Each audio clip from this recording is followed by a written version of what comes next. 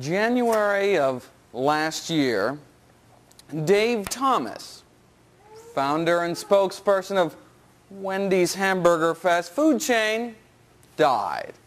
He was 69 years old. You know, the average life expectancy in the United States is 77.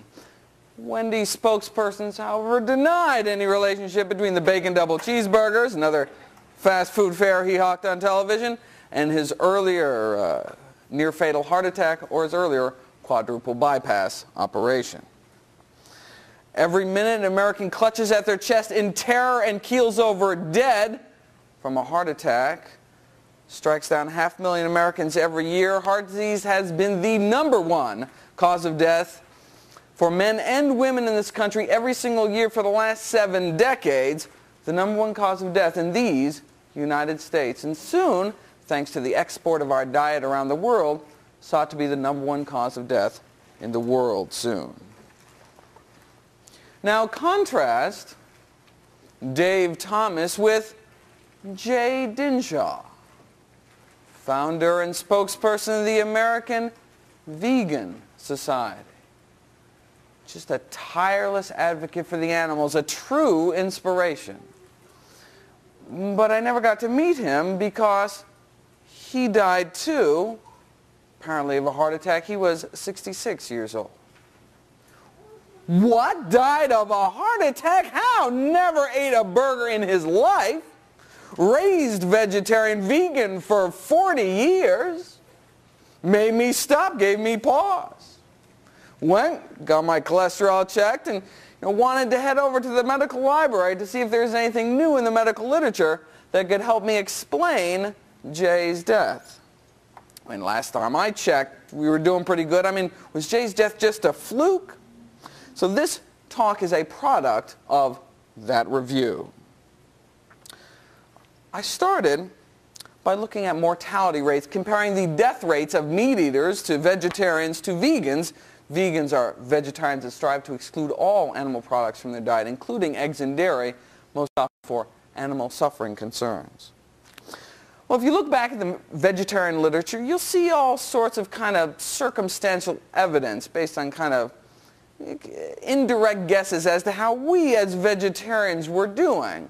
So you could point to research that said that, for example, those that ate lots of fruits and vegetables lived longer, and hey, we eat lots of fruits and vegetables. It was not actually the same thing as following real live vegetarians and vegans. I mean, what we'd like someone to do is take a few thousand of us, follow us out for a few years, and kind of see how we do. Now, one could make guesses as to what one might find if someone did something like that. Take, say, our cholesterol levels, for example. We've known for over 50 years that vegetarians have much lower cholesterol levels than meat eaters. Based on those levels, vegetarians should have maybe half the heart disease mortality that meat eaters do, and vegans should have practically none. Right? But is that true? Again, we really didn't know. But, I mean, sounds good to me. I mean, after all, cholesterol is the single biggest risk factor for heart disease, and hey, we've got the lowest cholesterol, right? It doesn't take a rocket scientist to kind of figure it all out. Unless, of course, there was some kind of adverse effect of vegetarianism somehow counterbalancing our low risk, but otherwise, we should be just cruising. Well, let's think of some of the other risk factors for heart disease.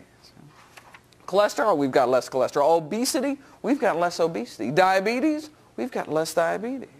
Hypertension, we've got less hypertension.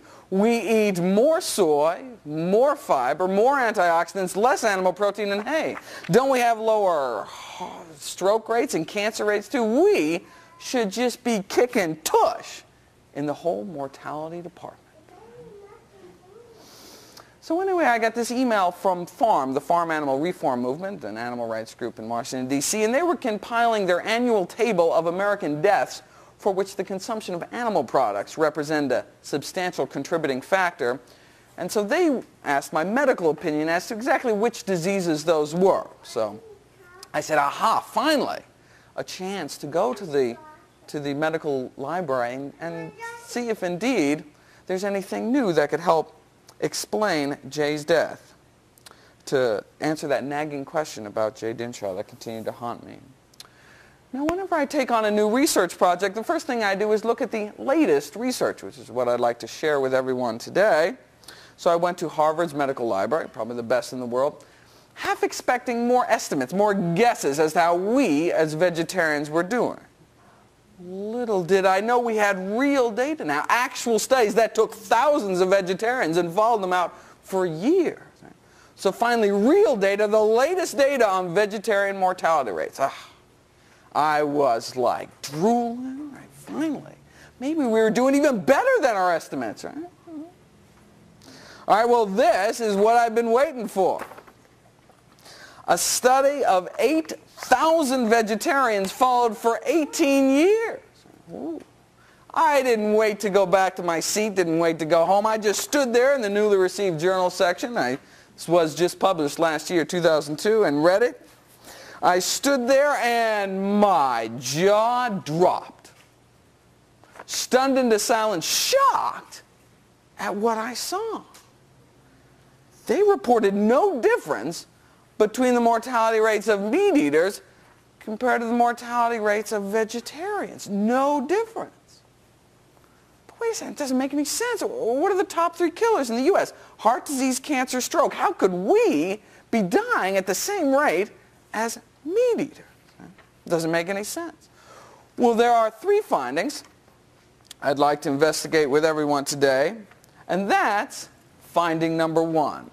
Why do meat eaters seem to live just as long as vegetarians? And not only did vegetarians not seem to live longer, they had basically the same cancer death rates too, the same number of colon cancer deaths, the same fatal stroke rate, and this is what I've been worried about, the same rates of fatal heart disease. They found no difference in the risk of dying from a heart attack between those that ate meat and those that didn't eat meat. What are you saying? Doesn't that go against everything we know, though? Right? What about our cholesterol? What's counteracting all of our natural potential as vegetarians? Right? Now, we don't have more heart disease than meat eaters, but certainly more than we should. Right? So I went down the list of mortality rates for all the other diseases. Same mortality rates from stroke, heart disease, same, different, same. Okay, well, at least out of the list of the top dozen or so things people die from, there were at least 2 classes of diseases for which the mortality rates were significantly different between vegetarians and meat eaters. Unfortunately, they were not in our favor. Some of the data suggested that vegetarians seem to have a 50% greater risk of dying from breast cancer, for example. But that was explained away by the fact that vegetarians tend to have less children, which is a well-known risk factor for breast cancer. So vegetarianism probably has nothing to do with breast cancer mortality. I just want to make that clear. But the second finding is less easy to explain away.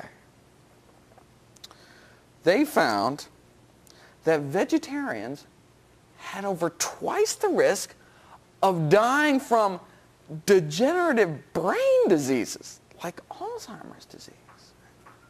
What?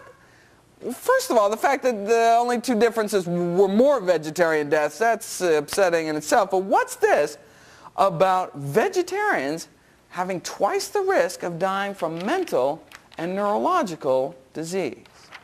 I mean, when I first saw this, I said, these have just got to be some kind of weird random flukes, right? Because it doesn't make any sense.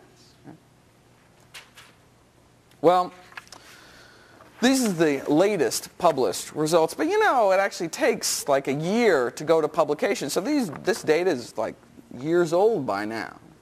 Every 5 years, all the experts on vegetarian nutrition get together and hold an international congress on vegetarian nutrition. And the last one was, just last year, April 2002. Hey. So is there anything new under the vegetarian sun? Yes, indeed. Preliminary results from a study were released twice the size, 17,000 vegetarians. This so-called EPIC study out of Europe started in 1993, so we had been waiting almost 10 years for results to start trickling out. Well, last year, they trickle. Ready for the results? Once again, vegetarians had the same mortality rates as meat eaters, confirming the other study. Right? Okay, but what about this? What about the brain disease thing? I mean, that has just got to be some kind of weird fluke. Sadly, no. There was only one significant difference this time between the mortality rates of vegetarians and meat eaters, and that was that vegetarians had a 50% greater risk of dying from brain disorders. Now, right now, all the smug vegans in the room are thinking, I know what's going on, right? Isn't milk just liquid meat? Right? All that saturated fat and cholesterol, and indeed, dairy is the #1 source of saturated fat in the American diet. Right? And aren't eggs like little cholesterol bombs? No wonder they're not doing so hot, right? They're dragging down the average, right? Separate out the vegans, and then you'll see a little longevity, baby, you know? Well, unfortunately, neither of these two studies separated out the vegans. All right, so where can we turn? Well, this is the latest research, both published and unpublished. What about the best? Well, you know, the best research we have to date is probably this study, published in the American Journal of Clinical Nutrition, called Mortality in Vegetarians and Non-Vegetarians. And what these 12 researchers did was took all the biggest and best studies to date and kind of pooled all the data together. So they took a decade of mortality data from 28,000 vegetarians from Germany, the UK, and California, and found no survival advantage for vegetarians. What about vegans, though? We don't eat all that cheesy crap, and we have even lower cholesterol levels, right? Vegans didn't live any longer either. Same mortality rates as meat eaters.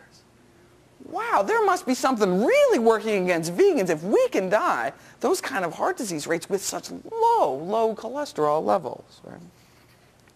Now, this isn't the end-all, be-all. Though it had 28,000 vegetarians, it only had a few hundred vegans. This new EPIC study out of Europe has thousands of vegans who will soon become the best study on vegans in human history. Unfortunately, having seen some of the preliminary data and spoken to the principal investigators over there, there's no reason to suspect that the results will come out any different than what we see right here. And in fact, just last month, the results from the famous German Heidelberg study were released. 2,000 people followed for 21 years, and the vegetarians lived longer than the vegans. And those who ate meat on occasion outlasted them all. All right, before I go about exploring these findings, I would just like to throw up a third finding I'd like to investigate today, and throw up is right. Osteoporosis has reached epidemic levels in this country. 10 million Americans, particularly women, suffer from this disease. Now, if you compare the bone mineral density of vegetarians to meat eaters, it's about the same. Now, in some studies, the bone mineral density of vegans has not been as good, but you know, bone mineral density is only one indicator of bone health. What you also want to know is if someone's actually more likely to break something. So, hip fracture rate has been considered kind of like the gold standard in terms of an indicator for bone health. But since there's never been any studies on hip fracture rates in vegetarians, I don't think we can conclusively say much about vegetarian bone health. Again, we could estimate, right, based on bone mineral density, we're probably doing pretty good. But again, we didn't have any studies on hip fracture rates in vegetarians until now. Presented for the first time to the Congress last year in a study of thousands of California Seventh-day Adventists, vegetarians had over twice the hip fracture rate as meat eaters. So this is the third finding I'd like to investigate with everyone today.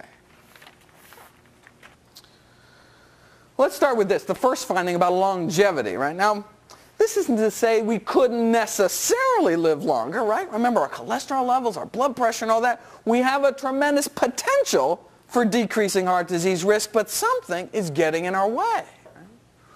What is it about vegetarian and vegan diets that's increasing our risk of dying so much that it's counteracting kind of all of our natural benefits? Right? What is it? And just as importantly, can we change it?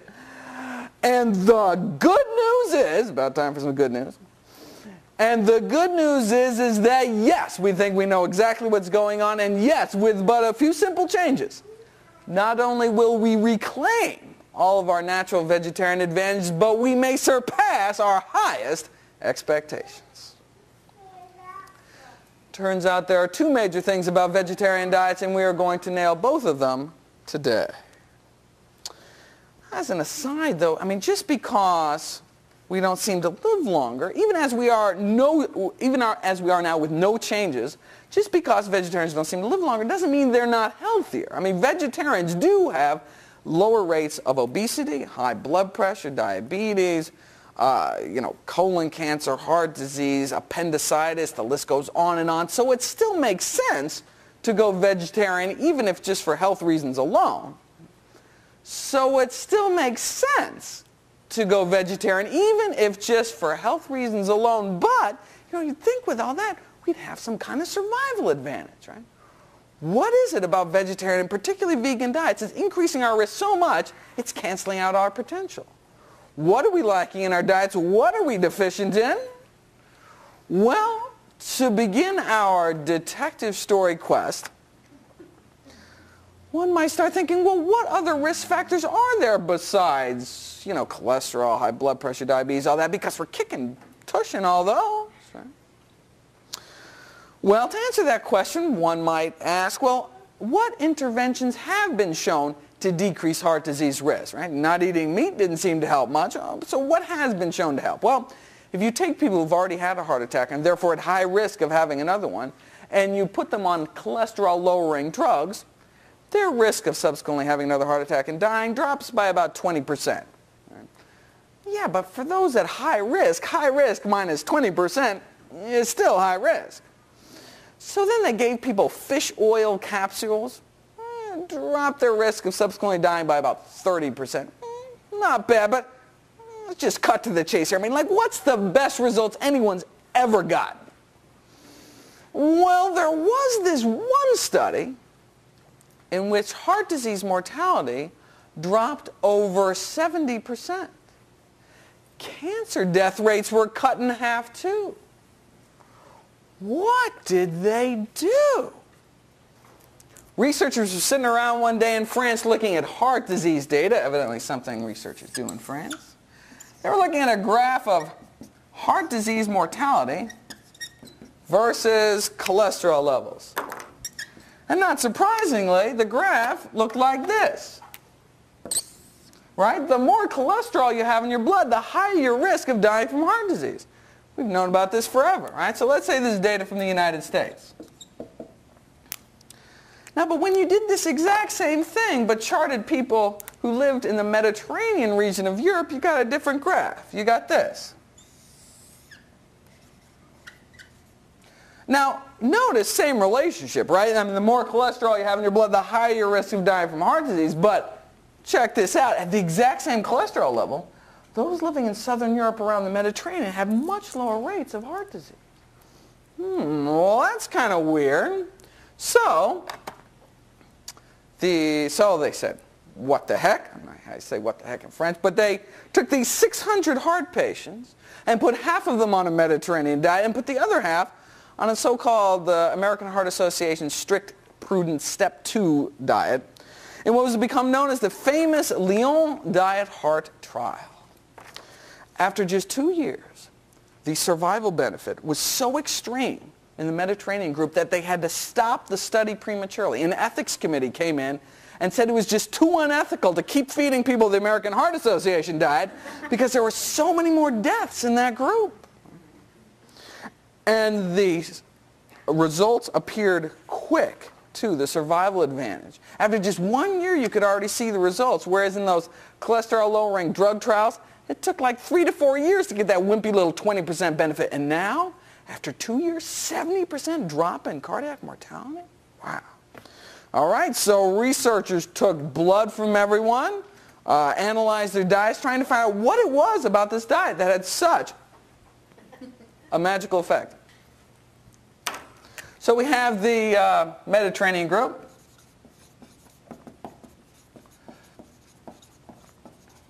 And the control group.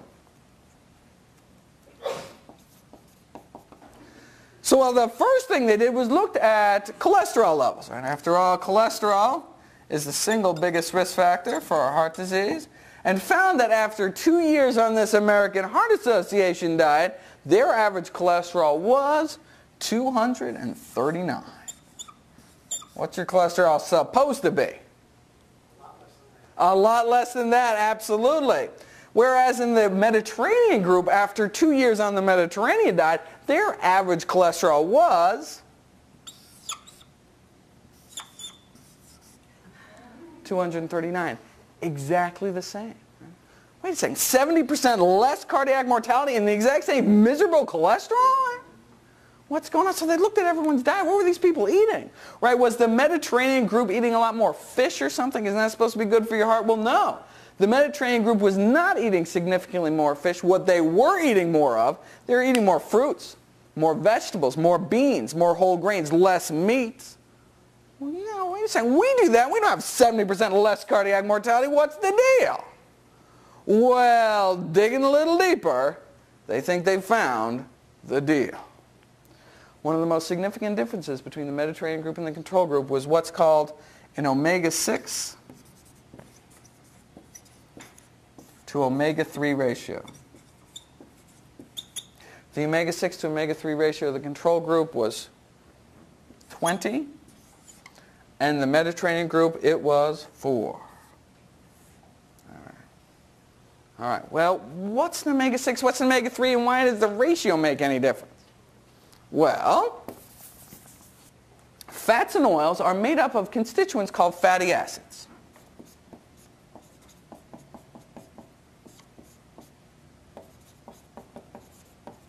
And you know there are 3 types of fatty acids. There are the so-called saturated fats. And you know the saturated fats are what's found, these fats are solid at room temperature. So these are like lard, tallow, the butter fat, these are the animal fats. And also some of the tropical oils like coconut oil and palm kernel oil. And these are bad for you. Bad. And the second type of fatty acids are the so-called monounsaturated fats. And you know, monounsaturated fats are what's found in nuts, avocados, olive oil, and canola oil.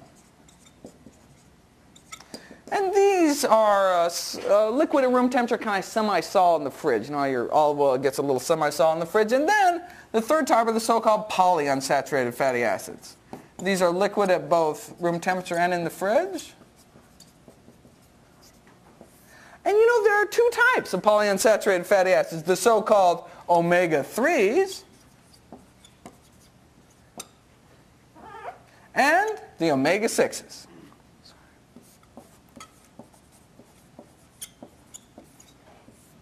Omega-3s are found in dark leafy greens, walnuts, hemp seeds, flax seeds, and flaxseed oil. Omega-6s, on the other hand, are found predominantly in cottonseed oil, corn oil, safflower oil, and sunflower oil.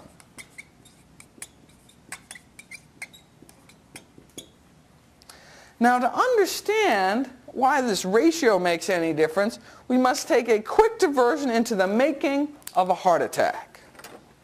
we all start out with wonderfully healthy coronary arteries when we're born. And the reason why coronary arteries are so important is because they supply the very blood supply to our heart muscle to allow it to pump. But then for some reason the inner lining of our arteries gets injured, and that injury can lead to inflammation. And that inflamed area of the arteries can lead to the buildup of oxidized cholesterol.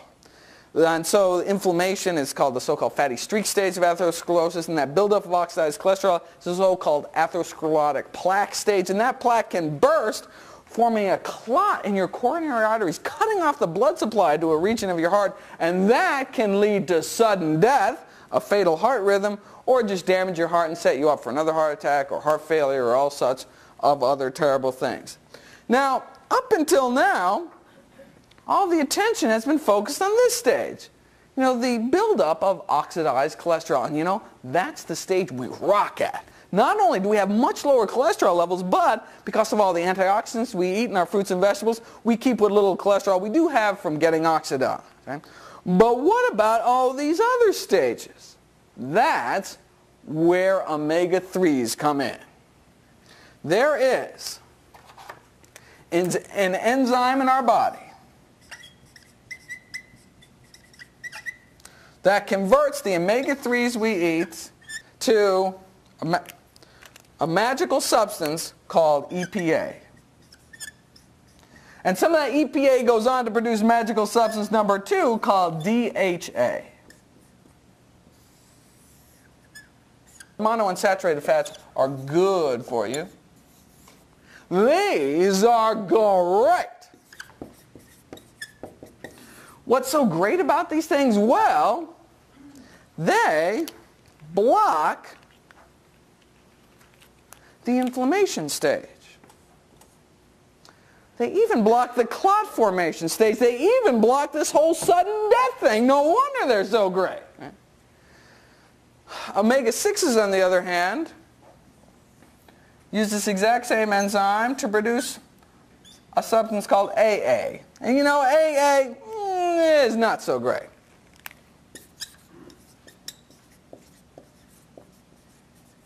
But you know, we need both of these in our diet, omega-3s and omega-6s, because these are the so-called essential fatty acids, meaning our bodies can't make them, we need to take them into our diets.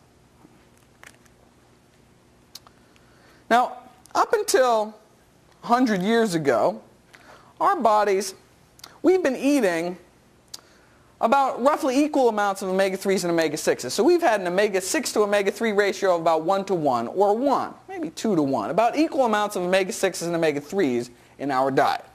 You know, and our body's smart. It knows all about this great and not so great thing, right? So when we eat about equal amounts of omega-3s and omega-6s, this enzyme prefers omega-3s. Right? And so when you eat about equal amounts, this enzyme kind of makes omega-6s wait in line, and so you make a lot more of this stuff and less of this stuff, and that's great. But then, about 100 years ago, things started to change.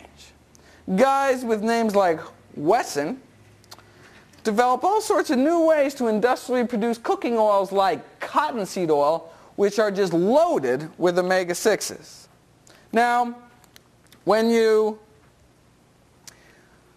start, and so over the last 100 years, our omega-6 to omega-3 ratio has been rising. We've been eating more and more foods containing things like cottonseed oil and corn oil.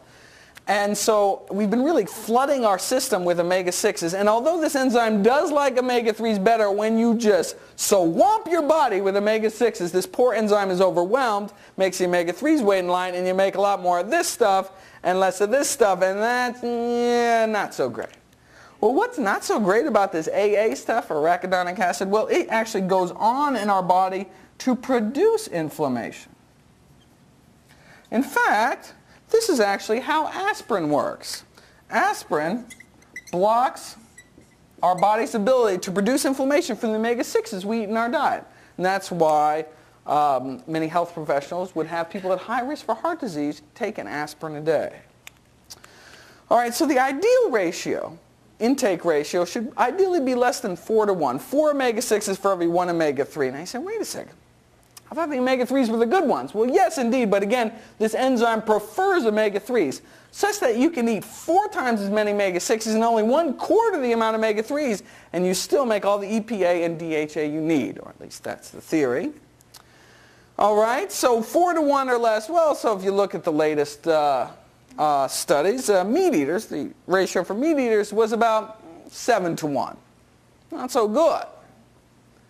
The ratio for vegetarians, though, was 10 to 1. And the ratio for vegans was 15 to 1. There was a recent study on vegan kids that found a ratio of 44 to 1. Just off the charts. Right? All right, well, where do most people get their omega-3s? Well, in this society, mostly from fish, some in poultry, a little in eggs. And not only are vegetarians not getting enough omega-3s, but it turns out in surveys that for some reason vegetarians are getting 2 to 3 times as many omega-6s as the general population. For some reason, vegetarians and vegans are just eating a lot of processed foods containing cottonseed oil and corn oil. And meat eaters can cheat. The flesh of oily fish like sardines contains preformed EPA and DHA. Right? So fish eaters don't have to worry so much about this ratio, don't have to worry so much about this enzyme, because they're getting EPA and DHA directly into their diet. And that's why you give people fish oil capsules and their risk of heart disease drops, dying from heart disease drops about 30%. And that's the reason why the American Heart Association recommends 1 to 2 fatty fish flesh meals a week. And that's reason number 1 why vegetarians may not be doing as well as we should. Right. Okay, so what's a vegetarian to do? Right. Well, how do we get our ratio down?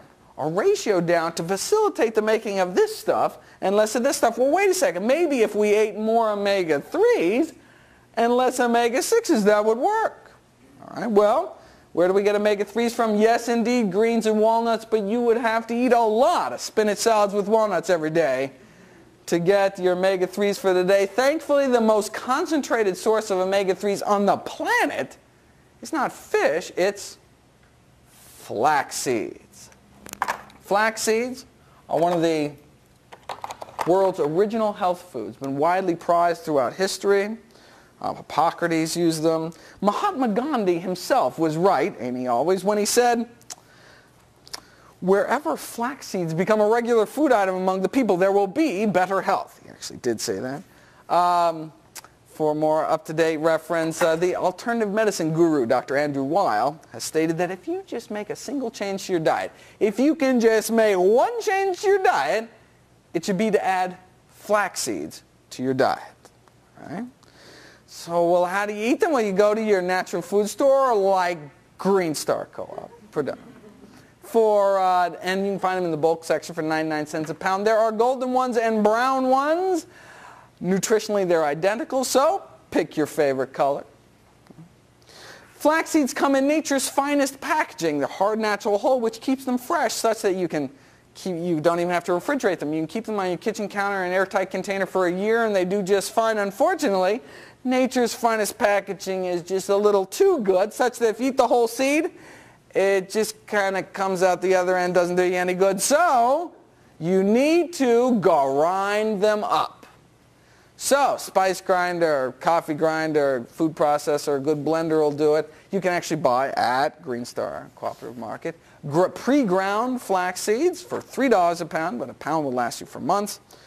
How much of this stuff do you actually have to eat? Recommendations keep changing. The NIH disagrees with the World Health Organization, disagrees with Europe, but I think the research points to everyone eating 1 to 2 tablespoons of ground flax seeds every day of your life until you die. And that's about equivalent to American Heart Association's 1 to 2 fatty fish flesh meals a week. Now, and once you do grind it, then you do have to put it in the refrigerator, but ground flax seeds last for months in the refrigerator, although it should not last for months because you're going to eat it every day. What do you do with this stuff? Well, it's ground flax seeds, a light nutty powder. You can do it. You can sprinkle it on your oatmeal or whatever you're eating throughout the day. You can bake with it. You can make muffins, breads, all sorts of things with it. My current favorite is smoothies, though. You take 2 tablespoons of flax seeds, grind them up, and then half a frozen banana, some frozen blueberries, and some nice organic soy milk. Oh, the flax seeds have this real binding quality such that you get these really thick, milkshakey smoothies. In fact, because of that binding quality, you can actually use ground flax seeds to replace eggs in baking. You take 1 tablespoon of ground flax seeds, mix it up with 3 tablespoons of water, and then you mix it up to it's all frothy, gooey, snotty, and that replaces 1 egg in baking. That's actually the preferred egg replacer of my favorite vegan cookbook author, Joanne Stepanek, if I can give away all her secrets. Yes? They do not, and that's the amazing thing about ground flax seeds. You can bake them 350 degrees for an hour, and it doesn't hurt the omega-3 content at all, which is quite surprising. However, that's not the case with the flaxseed oil. And the reason I don't recommend the flaxseed oil is it's more expensive, it goes rancid, it won't last even a few weeks in the fridge. It tastes kind of nasty, and you can't cook with it. You can't even heat it up for a few seconds because it destroys the omega-3s. But somehow, the way nature intended in the seed, you can grind the flax seeds up, bake them all you want. It doesn't hurt the omega-3s, but when you extract out the oil, the omega-3s are very unstable, so you have to use it in like a salad dressing or something uncooked. But the reason why I strongly recommend the ground flax seeds instead of the flaxseed oil is because you're missing out on all the other wonderful nutrients that are found in the flaxseed. Flax seeds are also a wonderful source of soluble fiber and boron and these wonderful phytoestrogens called lignans, anti-tumor, anti-inflammatory, anti-cancer properties, just amazing things which you miss when you just take out the oil. Any way you cut it, flax seeds I think are really the best way to get your omega-3s, in many ways better than getting them from fish. To spite you for murdering them, fishies load up your body with toxic heavy metals like lead and mercury and DDT and PCBs. In fact, concerns over mental retardation and birth defects have led the FDA and the EPA to recommend that pregnant, breastfeeding women and small children limit their intake of fish in this country. Fish is a real food disaster from a food safety point of view. It can spread everything from hepatitis to cholera. Certainly overfishing is a global environmental disaster, not to mention the poor fishies. So when a fish-eating woman comes into my office, I've just got to hold up my hand and say, just a flax, ma'am. Sorry. Okay, now if you look at the diagram, you see that's really only half the story. Yes, we have to increase our omega-3s, but we also have to decrease our omega-6s. Thankfully, that's totally easy. All we have to do is we go home tonight, and if we have any of the following oils, if you have any of the following oils in your house, cottonseed oil, corn oil, safflower oil, or sunflower oil, you are in need of an oil change. You should throw them the hell out, and instead, if you use oils in your baking, in cooking, which you don't have to, but if you do use oils, what oil should you use instead? There we go. Olive oil is the monounsaturated oils. The single best oil is olive. But it does have a distinctive taste which may not be appropriate for all your cooking needs, and so canola oil, particularly I recommend organic canola oil because of the GMO issue, is second choice. Okay, so anyway, back to that Lyon diet heart trial. Well, how did they decrease their ratio from 20 down to 4, exactly where we want it? Remember 4 to 1? All they did was they sat down with everyone at the beginning of the study for half an hour and said, look, go home, whatever fats and oils you have in your house, throw them away and replace it with olive and canola. That's all they did, and wham, 20 down to 4, right, exactly where we want it. So, see, now, we could do that, right? Now, see, they didn't have to eat flax because both sides were eating fish, but imagine what we could do if we took our flax, got rid of those oils on top of our cholesterol levels. Remember, they had 70% drop, and they had miserable cholesterol levels, right? We are just going to blow them away. All right. Going back to here, you'll see, if we have a lot of omega-6s in our diet and not a lot of omega-3s, it might lead to more inflammation in our body. And that's why a lot of people with inflammatory conditions like rheumatoid arthritis, etc., actually take like flaxseed oil therapeutically in large doses to kind of tip their balance over to the non-inflammatory side. And indeed, we're finding more and more diseases tend to have an inflammatory component to them. Diseases like Alzheimer's disease. Studies suggest that those people who were taking chronic aspirin long-term for whatever reason had 5 times less Alzheimer's disease. Right? Now, no one should take chronic aspirin long-term without a prescription, I think. But what we can do is, again, we can tip the balance over to the non-inflammatory side, eating more omega-3s, less omega-6s. So am I saying that the same dietary change that's going to decrease our risk of heart disease is also going to decrease our risk of Alzheimer's as well? Yes, indeed. All right, so we have explored the first reason why vegetarians aren't living up to our potential, or more accurately, kind of out to our potential. Reason number 2 is probably even more important. Let's go back to this heart disease flow chart here. You know, as vegetarians and vegans, we are blocking this step, the buildup of oxidized cholesterol. So if we, as vegetarians and vegans, take our flax, get rid of those oils, we are going to be blocking heart disease at every turn. Here, here, here, here. Well, yeah, every turn except here. Wouldn't it be cool if there's some way we could block this whole deadly cascade in the first place? Reason number 2 is homocysteine. The homocysteine story started in 1968 when a Boston pathologist by the name of Coleman McCauley saw these 2 kids. It's always bad when pathologists see people because that means they're dead. An 8-year-old boy and a 2-month-old infant both died of massive strokes. Turns out they both had a genetic defect which led to abnormally high levels of this toxic metabolite called homocysteine, which led to these damaged cholesterol-clogged arteries in these little kids. And, you know, Dr. McCauley sat down and said, you know, I wonder if this homocysteine stuff has some role to play in adult heart disease as well. Well, he, you know, like many brilliant discoveries in the medical field, he was laughed at and ridiculed for years, but now we know. Now we know that homocysteine is a vasculotoxin, meaning it directly damages our blood vessels. Even moderately elevated levels of this toxic substance have just been shown to be a setup for heart disease. Right? So now the goal is to have a homocysteine level under 10. This is just micromoles per liter. It's kind of how we measure it. Again, this is a toxic substance, so we want low levels in our blood. And so if you look at data from 2001, for example, meat eaters have an average homocysteine level of 12. Not so good. But ovo-lacto-vegetarians had an average homocysteine level of 16, and vegans, 19. Houston, we have a problem.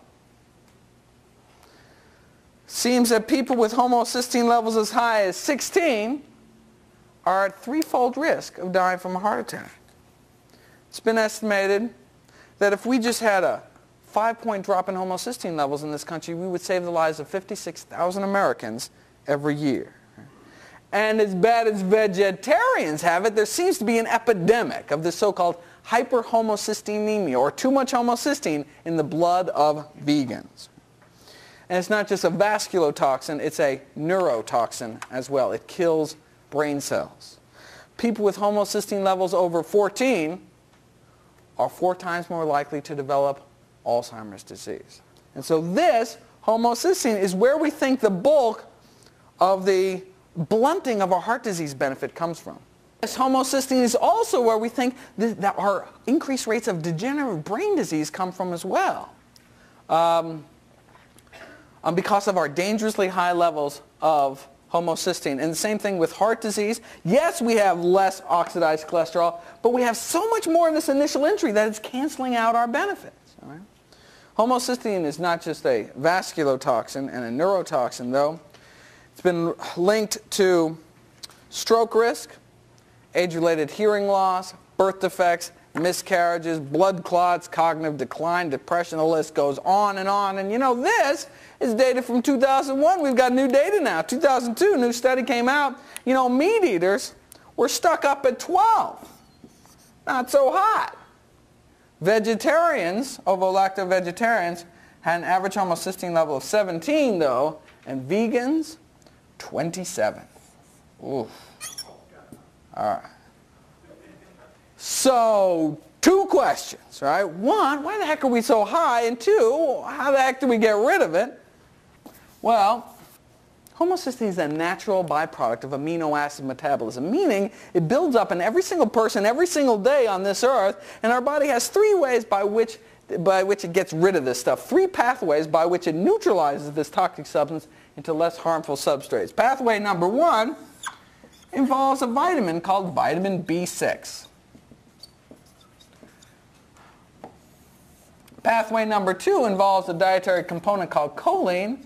And pathway 3 actually uses two vitamins. One's called folic acid or folate, and the other is called vitamin B12.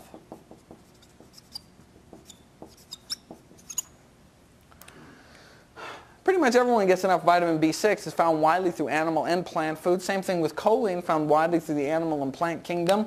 But folate is found almost exclusively in plant foods, and this vitamin B12, as many of you know, is found almost exclusively in animal-derived foods. This, folate, is the reason why meat eaters are stuck up at 12, right? They're just not eating enough fruits and vegetables, not getting enough folic acid. But this, vitamin B12, is the reason we have such terrible rates of hyperhomocystinemia, or we have such dangerous levels of homocysteine. More and more evidence is accumulating that we, vegetarians and vegans, are just not getting enough vitamin B12 to adequately lower our homocysteine levels. And it turns out for vegans, some vegans aren't even getting enough B12 to avoid the classic B12 deficiency disease. Right? It used to be thought, you don't need to worry about your B12 because you need so little, and it's kind of on everything and you store it up for years. What's the big deal? Severe irreversible brain damage. That's the big deal. Well, what about herbivores like gorillas, right? They don't take no B12. They seem to be doing pretty good. Well, they also eat bugs, dirt, and feces. If you also want to eat bugs, dirt, you may also not have to worry about your B12. But if, for whatever reason, you choose not to, you need to get your B12. Contrary to popular vegan myth, clinical B12 deficiency, meaning symptomatic B12 deficiency, is not uncommon. And I will spare you the gruesome scare stories of the vegans that have died, went blind, were paralyzed because of not enough B12. I mean, do we want articles in the medical literature published with titles like subacute combined degeneration of the spinal cord in a 14-year-old due to a strict vegan diet? This poor vegan kid in Philly got paralyzed, right? Even one of these is way too many, right? So the evidence is perfectly clear. You either eat B12 fortified foods or take B12 supplements. Right? I don't need fortified foods there, partner, because I get all the B12 I need from fermented foods like tempeh and miso and sea vegetables. No, you don't. It used to be thought that lots of plant foods had B12 in it, but actually we were using a faulty test. We were using a test that didn't differentiate between active B12 and these so-called inactive B12 analogs, which look like B12 to the test, but actually unusable by our body. So it actually, if we do take in these B12 analogs, it may actually kind of clog up our B12 machinery and act as anti-B12. Wait a second, can't I just go into my organic backyard garden and kind of pull up a carrot and not scrub all the dirt off? If I may turn your attention to one of the most prestigious sources of vegetarian nutrition knowledge, the Vegetarian Nutrition and Health Letter out of Loma Linda University, March 2002, they had a great article called The 10 Most Common Myths About Vegetarian Diets, and myth number 1 was, drum roll please, vegetables grown in B12-rich soil can meet vitamin B12 needs. It's a myth. It's not true. Okay, so I'll get into the nitty-gritty exactly how we should get our B12 in just one moment. I cannot help but mention one last study. The results from a really landmark study were released last year at the Congress by this Australian researcher who took all these vegetarians who had low B12 levels and had them fill out a well-being questionnaire, kind of how you're feeling, how you're doing, what's your mood, and then gave them B12 for a couple months, and then have them come back, fill out the survey again, and found that those whose B12 levels rose had highly significant improvements in well-being compared to like the sugar pill group. Right? So, and they felt better. They just had more reserve energy. In fact, my favorite anecdote is from Alex Hersheft. He's the president of FARM, founded Meat Out Day, president of the Animal Rights Conferences. He told me he was feeling tired and sluggish. Then he took his B12 and he was like, wham! In his words, quote, the effect was almost immediate and remarkable. My stamina and energy level are up and I feel middle-aged again instead of a tired old man. So take your B12. Odds are you'll feel better. Right? Your homocysteine levels will go down and you'll reduce your risk of getting paralyzed, demented, and dead. All for just pennies a day. You cannot get too much B12. You just kind of get expensive urine. So you cannot take too much B12. Now your body can only absorb a certain amount, so you can't just go a couple months and take a whole bottle, right? But you need a regular, reliable source. But no, you cannot get too much B12. You just kind of excrete it out. And no, in fact, pregnant women really need to get B12 because they're getting B12 for 2. What about lacto-ovos? Well, ovo-lacto-vegetarians, those who eat eggs and dairy regularly, probably get enough B12 to avoid the outright B12 deficiency disease, but aren't getting enough B12 to adequately lower their homocysteine levels. It's kind of like vitamin C and scurvy. To avoid scurvy, the vitamin C deficiency disease, you just need like 6 milligrams of vitamin C a day. It's like nothing, right? Now, but if you actually want a functioning immune system and all the other wonderful things that vitamin C in foods does, well, you need it like 10 times that, like 60 or 100 milligrams a day. See, that which you need to avoid deficiency is not necessarily what you need for optimum health. The same thing with vitamin B12. About 25% of all ovo-lacto-vegetarians have a functional B12 deficiency, meaning their homocysteine levels are just too high. And that figure may be more like 80% for vegans who've been vegan for 2 or more years.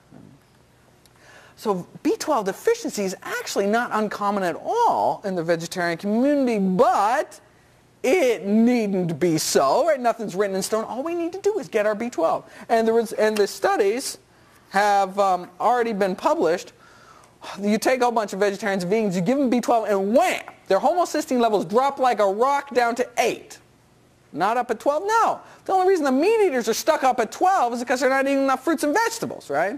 But we can take advantage of our folate intake, right? And as soon as we get our B12, wham, down to 8, down into the safety zone.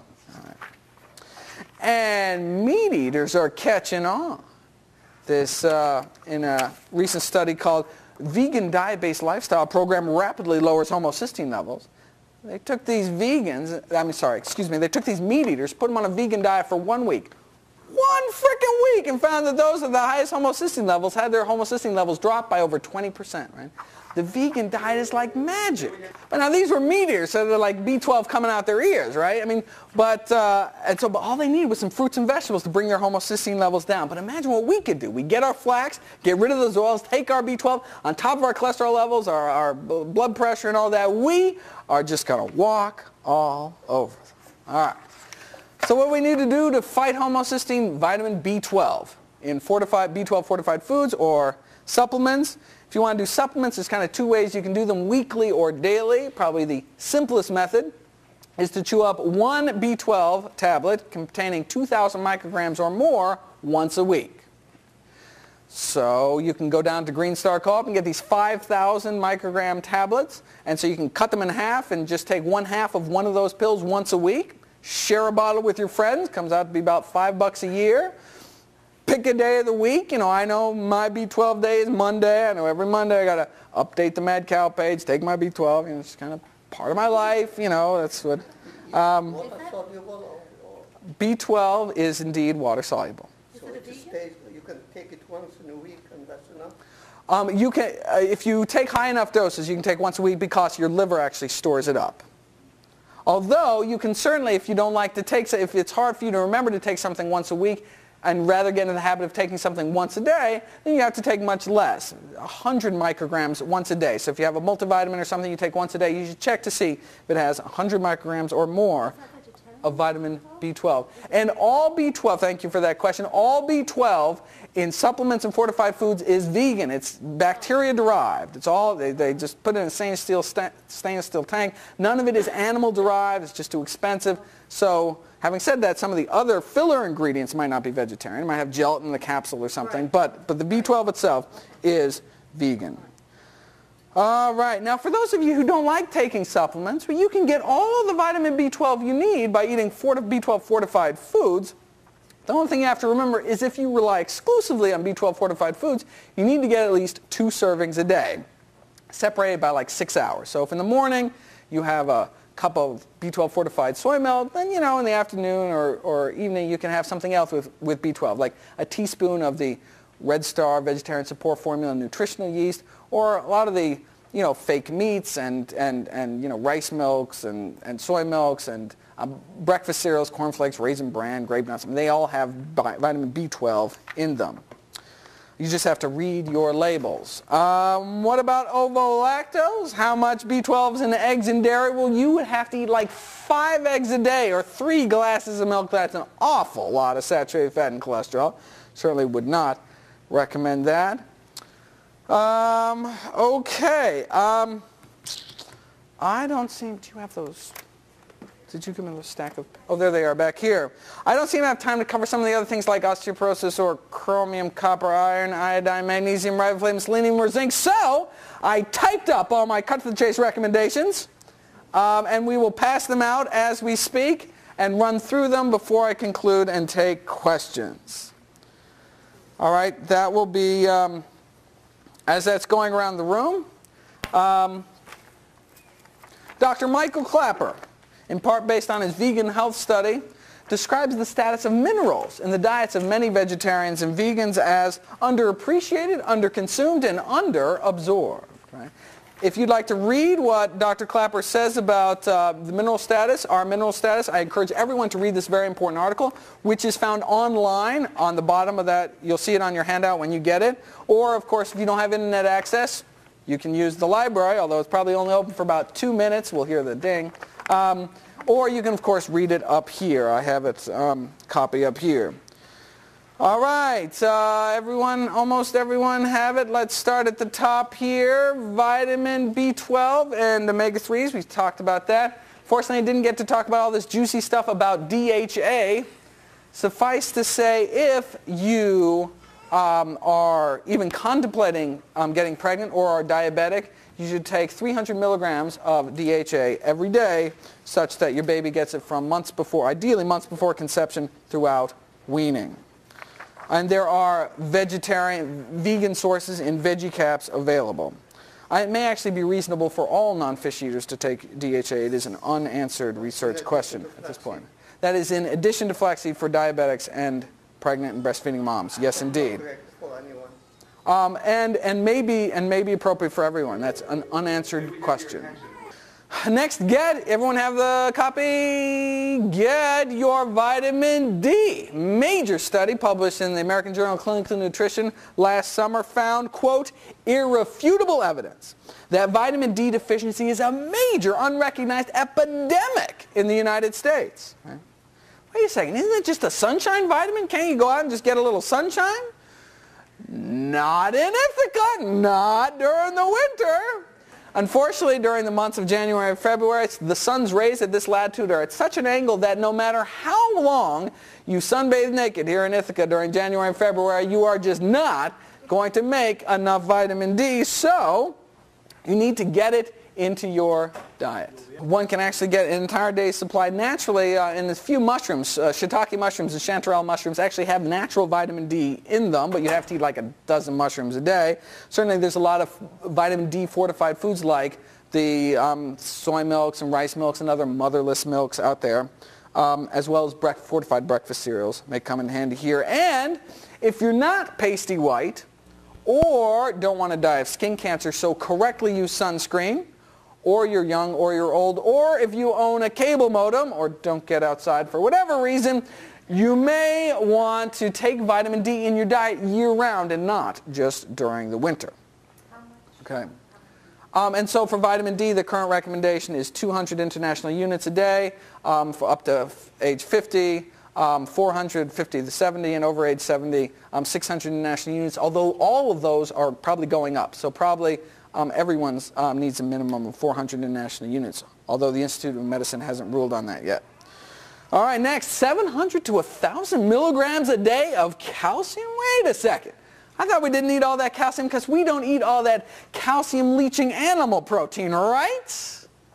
Well, if I may point you back to the 10 most common myths about vegetarian diets, and this article is a full text online. You can see it, the URL is on the bottom of that handout. And myth number 2 is vegetarians need less calcium than meat eaters. It's a myth.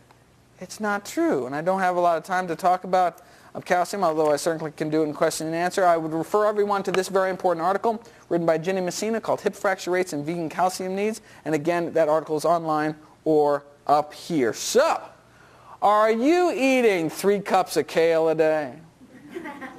3 cups of bok choy? 3 cups of collards? Well, you should. That's how everyone should get their calcium. Or drinking 3 cups of calcium-fortified soy milk or 3 cups of calcium-fortified orange juice. You know, if you're not, you're probably not getting your recommended daily intake of calcium, so you may want to take a calcium supplement. I'd be happy to talk about calcium supplements if people are interested at the end. Now, you could drink the milk from a cow, but nutritionally, cow's milk is not the best source of calcium. It doesn't have lots of the wonderful things that dark green leafies have that are very important for your bone health, like vitamin K and boron and vitamin C, all important for bone health, but missing in dairy milk. And dark leafy greens don't have a lot of things that you don't want, like the saturated fat and cholesterol and antibiotics and hormones and pus and all those other things that we don't want in milk, and retinol. Vitamin A palmitate, this animal-derived vitamin A that's added to the low-fat milk supply and is thought to critically weaken people's bones. That's why in the Harvard Nurses study, which looked at over 68,000 women, found that those that drank the most milk had the most fractures. And the reason they think is because the low-fat milk, they were all health conscious, so drinking low-fat milk, right, because they didn't want to die of heart disease, drinking low-fat milk, and low-fat milk has this vitamin A palmitate or retinol added to it, and is thought to interfere with bone metabolism. And that's why we think these Seventh-day Adventist vegetarians out in California were breaking their hips so often, because they were all health conscious and drinking lots of low-fat milk, and that was weakening their bones. We won't know that until it's actually published, but that's the leading hypothesis at the moment. Iodine. Alarming rates of iodine deficiency have been found among British vegans because they don't iodize salt over there. Now, the British milk drinkers were protected because they use iodine-containing disinfectants to disinfect the milk processing tanks and kind of leaches into the milk. It's kind of gross. But low iodine intake can lead to hypothyroidism, which can lead to high cholesterol and high homocysteine. So, if you don't use iodized salt or eat sea vegetables, right, or drink milk, you need to get iodine from somewhere, and so you may want to take a supplement or eat some sea vegetables. You know, if you're one of those that uses natural sea salt, don't. If you use table salt, which is not a good idea for your health, but if you use table salt, you should use iodized table salt. It's a convenient way to get your iodine. And the best article I've seen to date on this is this written by Stephen Walsh in the Vegan Society. And so, again, this iodine article is available online and up here as well. Iron. Given the new RDAs in the United States, it would seem the only way a vegetarian woman could get enough iron is to eat rusty nails every day. And indeed, 9 out of the 10 studies done on Western vegetarians have found that vegetarians are more likely to be iron depleted, have lower iron stores, but we don't seem to have higher rates of iron deficiency anemia, and that's really what we're worried about. But just because vegetarian women don't have higher rates of iron deficiency anemia than meat eaters doesn't mean a whole heck of a lot, because meat eaters have such crappy rates in the first place.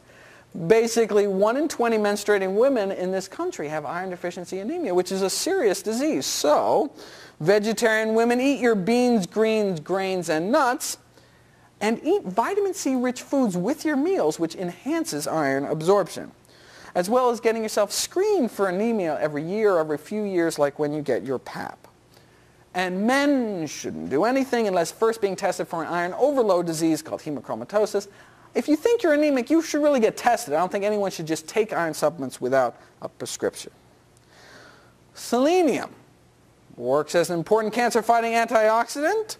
A problem for Northern European vegetarians because they have selenium-deficient soil. Not a problem for North American vegetarians, but if anyone has any British, Belgian, Swedish, or Slovakian vegetarian friends, you may want to tell them to eat some Brazil nuts every month.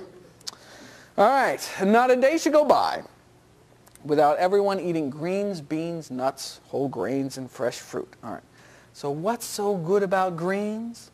What's not good about greens? It's the healthiest single thing that we can possibly eat. Right? Eating just one serving of dark leafy greens or broccoli every day and you cut your risk of hip fracture in half. Right? I am just in awe of greens. You should eat them every day. While we're on the subject of best and worst, the greens are the best thing we can eat. Anyone know what the most toxic or dangerous food or food ingredient in our current food supply is? What's the worst? Sugar is bad, but there's worse. Soda is bad, but there's worse. Coffee, yeah, a lot of coffee is bad, but there's worse. Shout it out.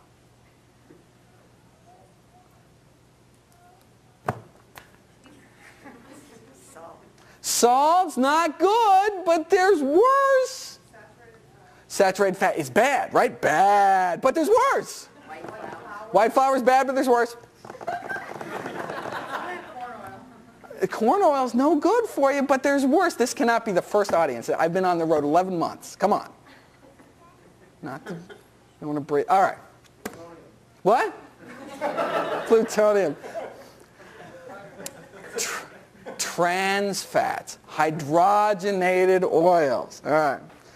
Trans fats are, these toxic trans fats are found only one place in nature, animal fats. All animal fats contain these toxic trans fats. But thanks to better living through chemistry, the food industry found a way to synthetically create these toxic fats by hardening vegetable oil in a process called hydrogenation, which rearranges their atoms and makes them act more like animal fats. And the national, so there's, good fats, there are bad fats, then there are killer fats, and those are these trans fats. The National Academy of Science just a few months ago published this damning report on trans fats and said the only safe intake is 0. That the upper limit tolerable intake daily is 0.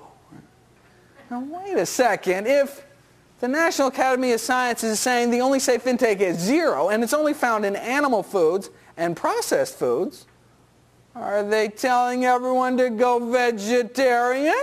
Right? That makes sense.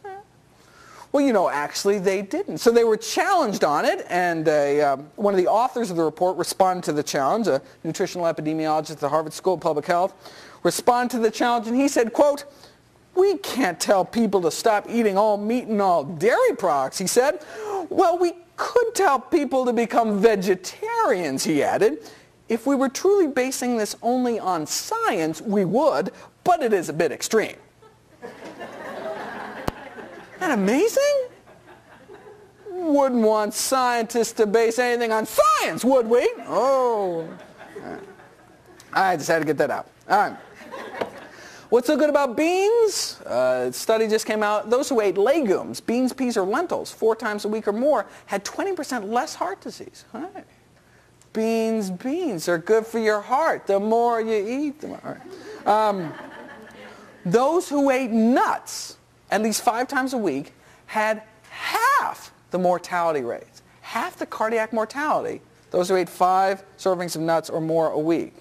And for those of you who are like, oh, I don't want to eat nuts because they're going to make me fat, actually, there's an impressive body of research to suggest that those people who add nuts to their diet, if anything, actually lose weight. And we're not sure why, whether it satiates the appetite or actually causes you to excrete more fat in your feces. We're not sure why, but bottom line, nuts will not make you fat. You should eat them every day. All right. What kind of nuts? Basically any nuts except coconuts and chestnuts. So, And peanuts, although they're technically legumes, have a nutritional profile which closely resembles other nuts. And so again, any nuts, nut butters, cashew butter, almond butter, there's some nuts that are a little better than other ones, but basically nuts are nuts. But I could go specifically down through a list of better and worse later on. Next, studies also consistently show that even health-conscious vegetarians don't eat the recommended minimum number of servings of fruits and vegetables every day, which is, whoa, not bad, right? 5 a day. I heard 5 a day saying, 5 a day, that was a few months ago. But the front row knows, right? The National Cancer Institute just a few months upped it to 9 a day, minimum, right? 9. So you thought you weren't doing so good before, now you're really behind, right? That's minimum. So 9 a day, 10 a day, 12 a day, as many fruits and vegetables as you can possibly stuff in your face. All right. Next, drink lots of water. No, seriously. Seventh-day Adventist study presented to the Congress last year. Vegetarian or not, those that drank 5 glasses of water every day had half the cardiac mortality, half the fatal stroke rate. What? You don't eat meat, nothing happens. You eat some nuts, drink some water, you have your mortality rates? Absolutely amazing, right? While we're on the subject, is there anything else I can just kind of down and dirty have your mortality rate? Well, in the German vegan study, for example, they found out that those who were, quote unquote, who, surprise, surprise, physically active, had half the mortality rates of those couch potatoes or computer potatoes or whatever the case may be. And maybe get your cholesterol checked. Who knows what your cholesterol is? Oh, everybody should know what their cholesterol is. The current recommendation is everyone starting at age 20 should get their cholesterol checked and get it rechecked every 5 years. And quit smoking. Cigarettes slice at least like 8 years off your life. All right, last but not least, Z is for zinc. I didn't mention anything specifically about zinc on there because once again, greens, beans, nuts, and whole grains to the rescue. Vegetarians, though, are prone to low-body zinc pools, however. Inadequate zinc intake can impair one's immunity, impair one's taste sensation, and impair one's appetite. Serious deficiency can lead to growth stunting or small testicles. No one's actually gone around and measured the size of vegetarian testicles, but there was a taste acuity study that found that vegetarians couldn't taste as well as meat eaters.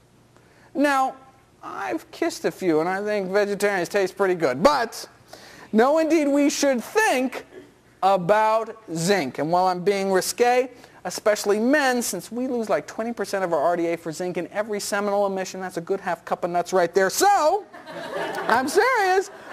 Beans, particularly sprouted or fermented, like tempeh and miso. Nuts and seeds, again, dry roasted or sprouted, are good sources. And again, fortified breakfast cereals may come in handy here as well. All right. My final words.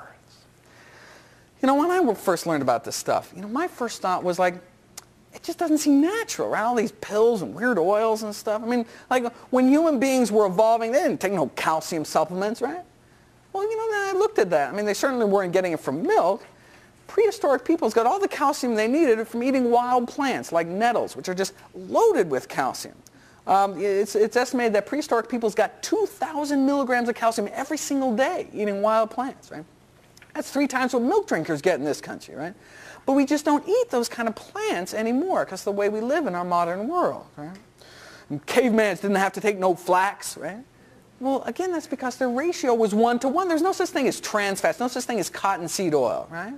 And, interestingly, many of the wild plants have higher omega-3 contents than the cultivated ones. So, for example, purslane, the most common plant in the world, is dug up here as a weed, but everywhere else they eat it because it's so good for you, is one of the highest plant omega-3 contents in the world. But we don't eat weeds anymore. We eat iceberg lettuce, right? And they didn't have to take no vitamin D. That's because they lived and worked outside. That's because they could work outside because there wasn't a big hole in the ozone layer. There weren't these smog-ridden cities and all that, And they didn't have to take no B12. Well, we used to be able to get all the B12 we needed from the water we drank, drinking out of a mountain stream or well water, But we don't get a lot of B12 anymore in our water because we chlorinate our water supply to kill off all the bacteria, right? So we don't get a lot of vitamin B12 in our water anymore. We don't get a lot of cholera either, right? So that's a good thing, right? But the bottom line is that we live in an unnatural world, which is compromising our health, compromising our vegetarian potential. But we can reclaim that potential with but a few simple changes and live a long life in optimum health. Thank you.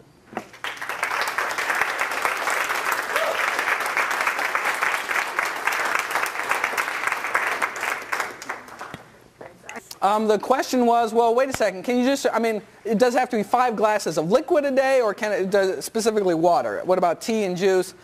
This study, the answer is we don't know. This study asked specifically glasses of water or glasses of non-water, right? And it found out that those that drank 5 glasses of water had half the mortality rates, but those that drank other liquids other than water, that big category, actually had increased mortality rates. Probably because they were drinking soda and milk and some other things, right? So basically we don't know. I would assume that herbal tea is equivalent to water. I mean, that just makes sense to me, but I mean, that's an unanswered research question. We really don't know. What about soy? Soy has been eaten happily by entire civilizations for thousands of years. Soy is thought to reduce one's risk of heart disease, reduce one's risk of osteoporosis, and reduce one's risk of some of the reproductive cancers like breast cancer and prostate cancer, right? Now there has been some kind of critical studies come out against soy. Most of them, however, are based on laboratory animal data. For example, there was this recent study that found that infant rats don't grow so well on soy milk or on soy formula. Yeah, but infant rats don't grow well on human breast milk either. So that means we shouldn't give babies breast milk. I mean, that's ridiculous, right? They're freaking rats, right? So I give very little credence to that kind of work. Now, there's only really one disturbing human study, period, and that's the Honolulu Heart Study, which was a good study. It took thousands of people, followed them out for decades, and did find that those who ate tofu in midlife actually had accelerated cognitive decline later in life. So we're not talking Alzheimer's or dementia, but actually the people did like word puzzles and stuff as if they were 3 years older. So the 70-year-olds actually completed tests like they were 73 if they happened to eat tofu